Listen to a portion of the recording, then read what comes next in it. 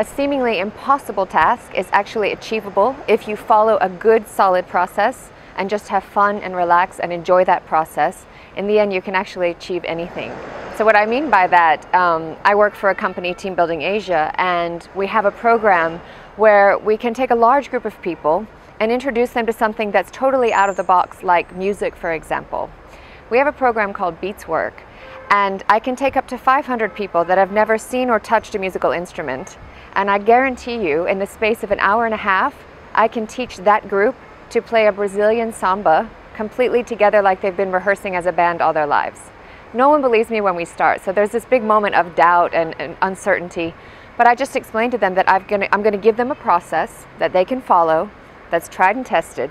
All they have to do is trust me, and I will then teach them everything they need to know to play this song. We worked with Kingfisher Sourcing here in Shanghai. Actually, we did the program with them for a large number of people, complete success at the end. And when you get this group that comes into something they know nothing about, and then they have the success at the end, there's this feeling of elation. And there's this unbelievable surprise and feeling of pride that they've all come together and followed a process and trusted and come out with this outcome that they can actually listen themselves and hear was a good result. We have 5 instruments in the Beatswork program. So what we do is we bring everyone in, we let them hear the music, hear the rhythms, and then we let them choose their instrument. And then I give them a series of processes where I teach them individually rhythms.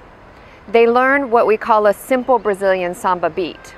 And just when they think they've done everything they can do, we say, no, no, no.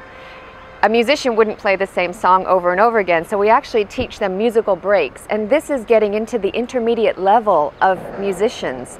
And then they say, oh wow, I'm not just playing a beat, but I'm actually following the conductor. So I'm giving signals, and they're actually able to read my language as a maestro, as a conductor, and follow that language and play all together, beat breaks, musical instruments coming together, going in, going out, and making this full sound. When we finish the program, we finish with a grand finale. So imagine that you've got, in a horseshoe shape, up to 500 participants all on a drum or a bell or a percussive instrument.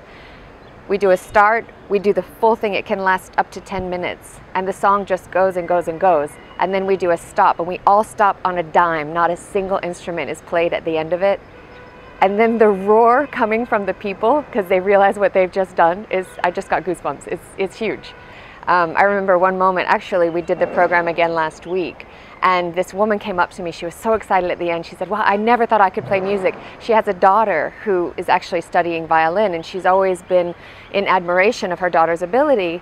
She finished our program, and she said, you know what?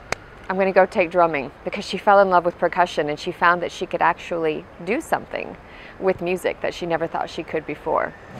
It's really amazing to get a group of people and give them a seemingly impossible task and see that in the space of an hour and a half, 2 hours, they can actually achieve what they've set out to achieve, so that they can go back to the office the next day and really translate that back into anything that's asked of them at the workplace. And they can think, oh yes, I remember Beatswork. I remember I thought I wasn't a musician, and then I was. So we hope that they can take that momentum back to the workplace and apply it to their everyday life.